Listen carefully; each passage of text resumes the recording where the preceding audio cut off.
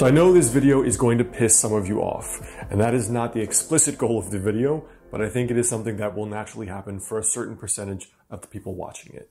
Now in this video, I want to talk about something that I see quite a lot in California, and why I don't think it is a good health practice for most people.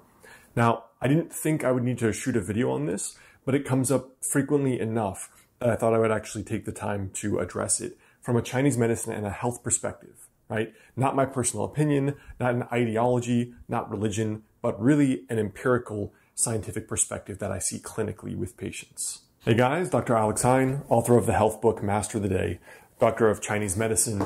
Now, before we jump into this video, check out two links right below this video. The first is for a free download, 4 daily rituals that could potentially help you add years to your life with traditional Chinese medicine. And the second is if you'd like to become a patient of mine locally or online via telemedicine, the info to my private practice, my contact info is below. So we are talking about raw vegan diets here. And it seems to be a very trendy thing both within California, within influencers on YouTube and on the internet, on Instagram. And there's a specific kind of archetype that seems to find this very appealing. I said in this, in this segment, the truth about raw vegan diets and high vibe diets. What is tricky is that I find that a lot of people believe that a raw vegan diet is high vibe. Now, I don't know what high vibe really means from a medical perspective. What I track with my patients is really how they feel, and they're both subjective and objective symptoms and reporting.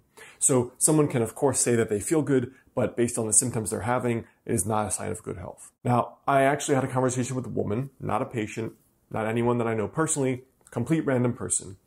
And they said to me, she found that her menses stopping as a result of doing a raw vegan diet was a sign that she was becoming high vibration. And if I had a CGI team, I would have my head exploding right now and just splattering on the screen. Thinking that your menses stopping is a good thing is what a mentor of mine said is almost psychosis. This is not a good sign of female health.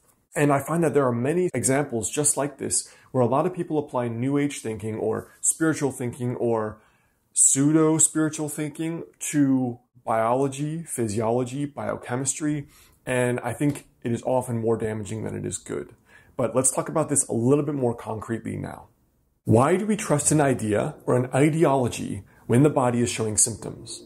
I'll give you 5 symptoms I've seen in people who are raw vegans that should not be raw vegans, which is pretty much everybody.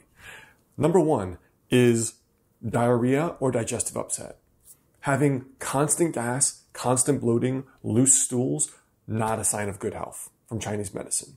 Bad, bad, bad sign. Regardless of what you think your diet is, if you're having that, it's not a good diet. And of course, there are many reasons other than dietary reasons that you may be having those. But keep that in mind. Symptom number 2 is just visibly emaciated. And I hate to use this because it's superficial, but there is something to visual observation to see if somebody's healthy or not. Facial color. Are they pale and they have pallor like I do? Not a good sign. Do they have abnormally dark circles under their eyes? Not a good sign. Are they someone who's just unhealthily skinny? Do they look frail? Not a good sign. Symptom number 3, I would say, is hair falling out, feeling cold, and general hypothyroid symptoms. The number of women that come to me that have what looks like a hypothyroid picture and they are adamantly raw vegan, this will only worsen that. From my clinical experience and based on what Chinese medicine views a raw vegan diet as. Keep in mind that there is, to my understanding, there is no indigenous culture in the world that is a raw vegan culture, right? There are some that are a little bit more vegetarian, some that are almost entirely meat, like the Eskimo.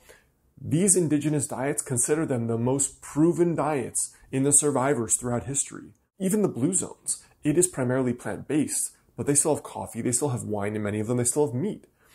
But the obsession with raw vegan, one can eat vegetables or can eat healthy without it being all raw vegan and without it being all raw. So continuing off that, these are often symptoms that are hypothyroid. And there even is someone who's an influential influential YouTubers, personalities, celebrities, authors who were vegan or raw vegan, and then due to poor health had to reintroduce meat. The Dalai Lama was someone that was vegetarian and then had to add fish to his diet due to health problems. So consider that what we should be focusing on maybe is really the subjective and the objective, how we actually feel, using symptoms, using how you feel, using objective diagnoses to confirm that this is health and not our concept of what we think health is. More symptoms I see here a lot, fluid or water retention. I tend to see most often the women that I see, it looks like an anemic picture, right? Hypothyroid, Hashimoto's is what eventually for some of them it leads to. So if you're fatigued all the time, you're having digestive problems, and you're cold, I mean, there are so many other things that can be happening. Your hair's falling out, your hair's thin, your hair looks dry. Not a good sign. In Chinese medicine, we say that the hair is the excess, the surplus of the blood. When we say a woman wants to build her blood, for example, after giving birth, one of the things we recommend is a formula that includes lamb meat, lamb being one of the warmest, quote, blood-building foods. And a raw vegan diet is one of the coldest, depleting kind of diets that a person can have. A lot of people feel better in the short run, though, because when you come from a standard American diet, of course, when you're eating a 800-calorie meal versus more vegetables, that's like a couple hundred calories, maybe 500, even with an oil-based sauce. So you're going to, of course, feel better when you're eating more vegetables and it's a lighter meal, etc. And I'm not saying to never eat this. I'm not saying not to eat vegetables. I'm not saying you could not have one of these meals every now and then. But this ideology I see is more destructive in the majority of people really long term than it is a measure of good health. So because of the fact that this is considered a very, very cold and hard to digest diet, ironically, when you look at really sick people, really, really, really severe GI illness, like let's say Crohn's disease or ulcerative colitis, when I hear from patients what they say they can only eat, they never, ever, ever say they can eat raw vegetables. Ever.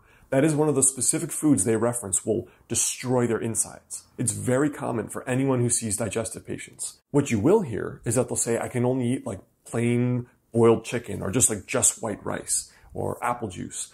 You're almost never going to hear that they can eat large amounts of bulk raw vegetables. And that's another key sign that when the gut is severely impaired, people will eat whatever they can eat just to survive and just to feel well. And the Chinese medicine point of view is that this is very cold, very hard to digest. And ironically, a lot of the people that I see already have digestive weakness and are already cold and are already often thinner. So why they gravitate towards this diet, I'm honestly not quite sure. But for most, it's really not a very healthy thing. The point of me sharing this video is not to slam raw vegans or the raw vegan diet. It's just to suggest, why do people trust an ideology over their own body's knowledge, their own body's wisdom? If your body is having just a horrendous response to something that you've convinced yourself is good for you, maybe consider why that is. And maybe consider that your body often is a lot smarter than the diet you are trying to give it. That often, not always, your body will know what is good for it. And that if you're getting all these other symptoms, but you've convinced yourself this diet is good for you, maybe try listening to your body's symptoms instead for a period of time and see your results on that. All right, guys, that's my fire rant for today. Again, if you'd like to stay in touch, like to become a patron of mine locally or online via telemedicine, the link below the video is for my private practice and how to reach out to me in my clinic. And other than that, I have true related videos for you over here.